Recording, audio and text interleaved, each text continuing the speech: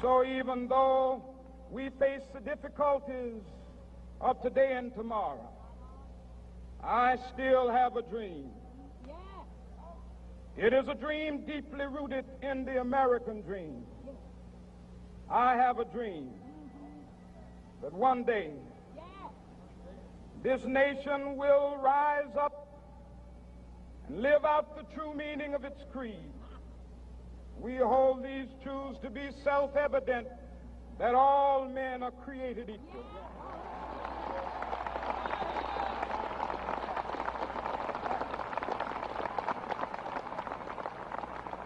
I have a dream that one day on the red hills of Georgia, the sons of former slaves and the sons of former slave owners will be able to sit down together at the table of brotherhood. I have a dream that one day,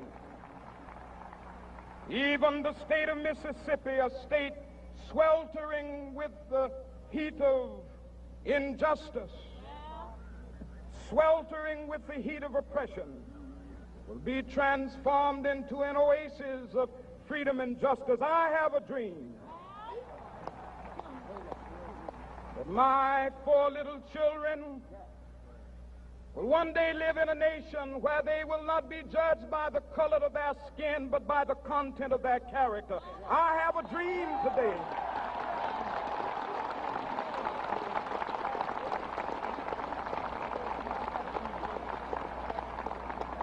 I have a dream that one day down in Alabama, with its vicious racists, with its governor having his lips dripping with the words of interposition and nullification, one day right there in Alabama, little black boys and black girls will be able to join hands with little white boys and white girls as sisters and brothers. I have a dream today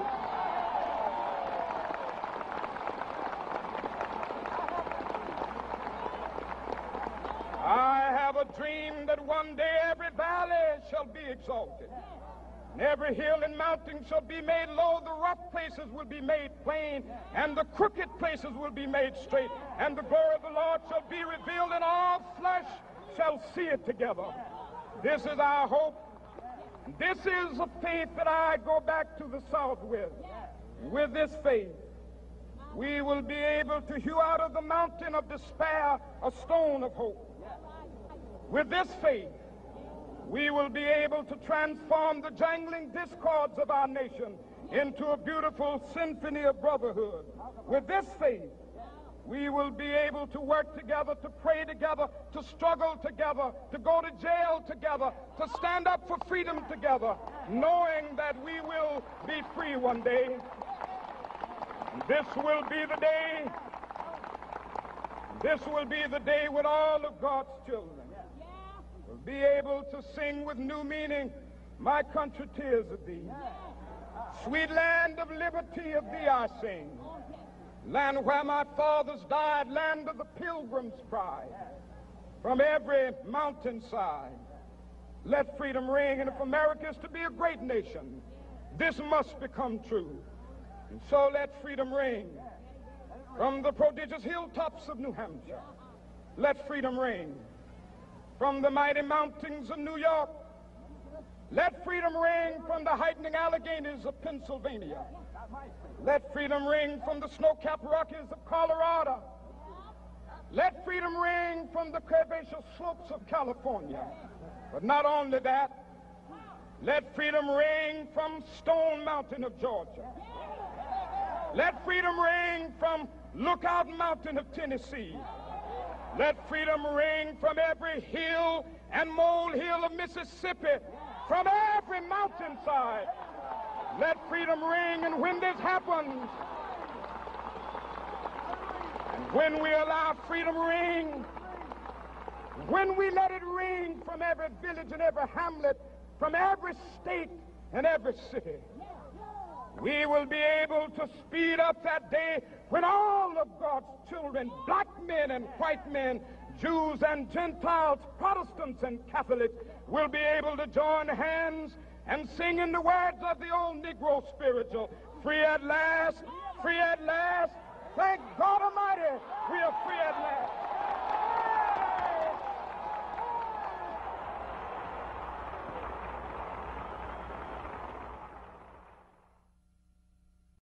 I must confess that that dream that I had that day has at many points turned into a nightmare.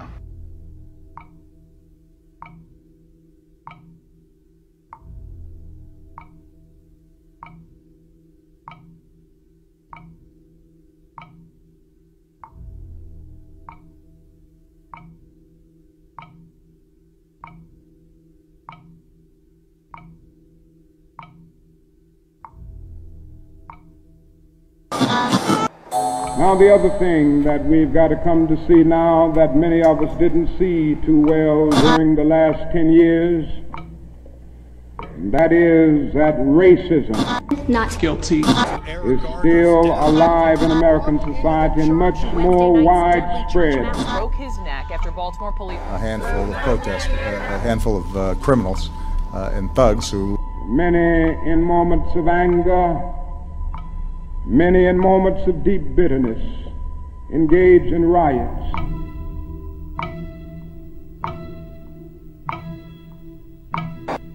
And as long as America postpones justice, we stand in the position of having these recurrences of violence and riots over and over again.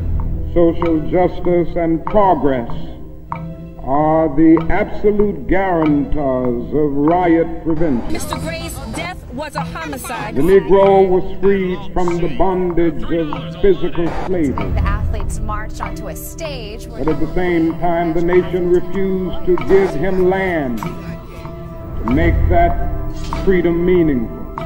Freedom without land to cultivate. Freedom and famine at the same time. And create jobs for our people. The Negro is to be free. He must move down into the inner resources of his own soul and sign with a pen and ink of self-assertive manhood his own Emancipation Proclamation.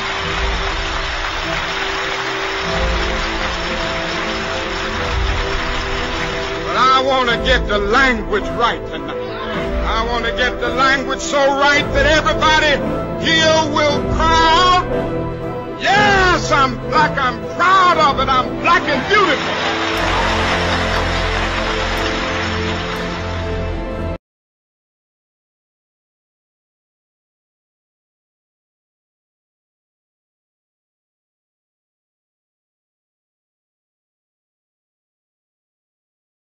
He's talking about Martin Luther King. They noticed one day he was depressed. He wasn't right. And here's the story he tells. And when we asked him what was the matter, Martin said, you know, I've been thinking long and hard about our struggle. We worked tenaciously for our rights. And the culmination of all that effort will be reflected in what we've come to call the integration movement. And I sit here deeply concerned that I suspect we're leading our nation on an integration trip that has us integrating into a burning house. I don't think we quite understood how pathetic that remark was. After all, we're in the midst of a very heady moment.